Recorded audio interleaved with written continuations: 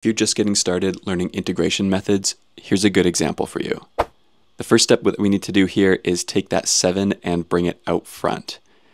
Now the form of our integral is 1 over x, and if that was the case, we could integrate it to be ln absolute value of x, but we've got a linear equation mx plus b.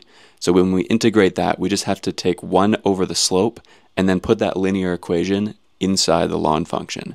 So for us, that's going to give us 7 over 3 ln absolute value 3x minus 8. Now we can plug in the points 1 and 0 to evaluate the integral.